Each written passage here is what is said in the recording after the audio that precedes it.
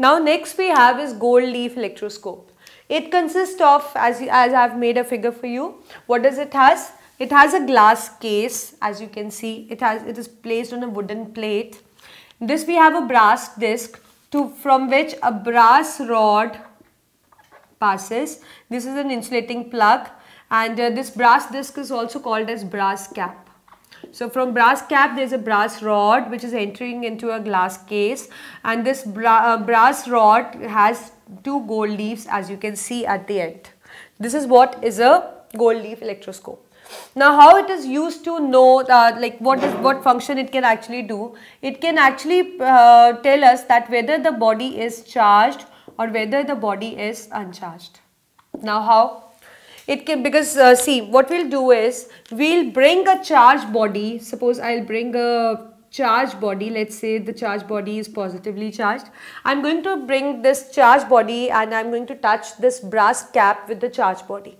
So what happened when it is touched, then due to conduction, the charge from this charged body will flow from brass rod to gold leaf because it is positive charge. So they will also acquire a positive charge, both leaves, and they will repel each other and the leaves will diverge. Right. So if there is a divergence in the leaves, so that means this body which you are bringing is a charged body, because the charge is transferred from this to both the gold leaves, because they acquire the same charge. That is why they move apart. But if in case it is uncharged, let's say this is uncharged. Let's say this is uncharged. Then what happened when it is uncharged and it is brought near? So no charge flows from here to gold leaf, and gold leaf will not acquire any kind of charge. So leaves will be closer to each other. That means there is no divergence. So this actually proves that which body is charged or uncharged. So you can write here how we come to know. If first you need to touch. First we touch the brass cap. We touch the brass cap with the body to be tested. So what we see, if the leaves diverge, that means body is charged. But if leaves do not diverge, that means body is uncharged. And you know that why the leaves diverge? Leaves diverge because they acquired the same charge, and because due to repulsion they will move away. But if the body is uncharged, there will be no flow of charge and the leaves will remain as such. So this is how you can know that body is charged or uncharged. Second thing, we can actually know that the substance to be tested is a conductor or it is an insulator. We can actually know this also. So how we can know this? So what we do is suppose this is an electroscope, two electroscopes we have. I am going to charge one of the let's say this is A electroscope, this is B electroscope.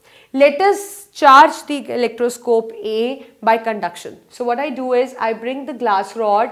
Let's say, because we know it is positively charged, I bring the glass rod, I rub the glass rod with silk, and this charged glass rod is touched with the brass cap. So as a result it will acquire a positive charge, right, and leaves will diverge as they are already diverged. And now what I am going to, but this is uncharged, this is uncharged, so that means leaves are like this, right. Now I am going to, I have a body which need to be tested, that body is conductor or not. So this body is to be tested. This body is to be tested, and this is my already acquired this positive one. So what I do is I connect these two electroscopes with the help of this this body which is to be tested. So what I see is, and it is like this. So what happened, if this body is conductor, then that means some of the charge will flow from this to this place. So if it is conductor, then what we see that the leaves of B electroscope also diverge, because they also acquire a same charge, because the charge positive flow from this body to this body, because if it is conductor. But if it is insulator, and let's say this electroscope was like this as it was present earlier, let's say if it is an insulator, so that means it will not allow the charge to flow from here to here and leaves will remain as such. So that means if you see the divergence in the leaves of electroscope B, that means the body to be tested is conductor, but if there is no divergence, that means body to be tested is insulator, because when it is conductor, then only it allows the charge to flow, and the same kind of charge is going to flow.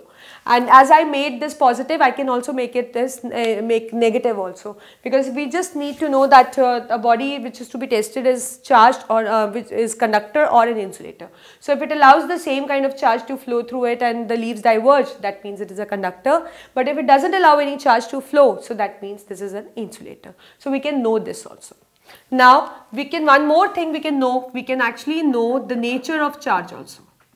We can actually know the nature of charge on the body to be tested also.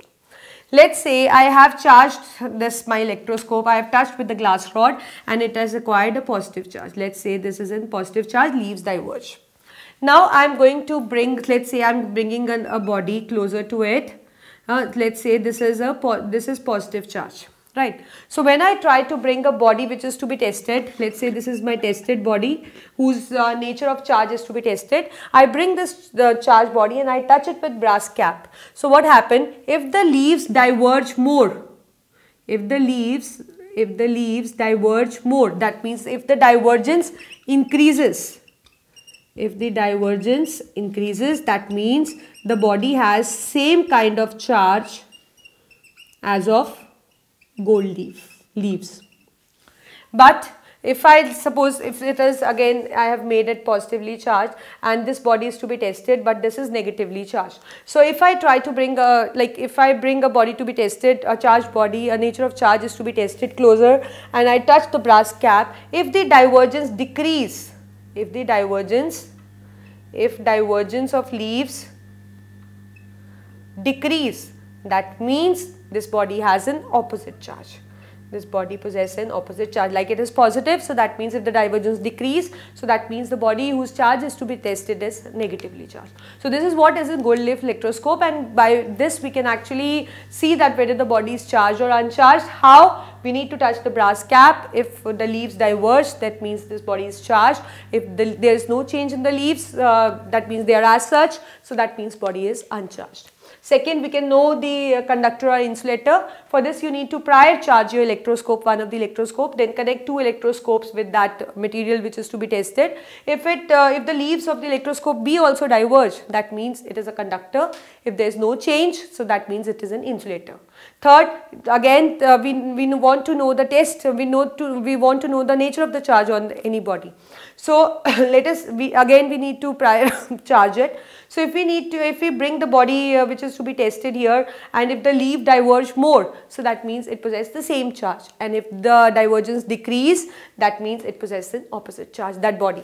So this is what is a gold leaf electroscope, and I think because it is you can say a type which has more advantage over pith ball, because it can actually tell us more accurately, and it can tell us about a conductor and an insulator also. So this is what is a gold leaf electroscope.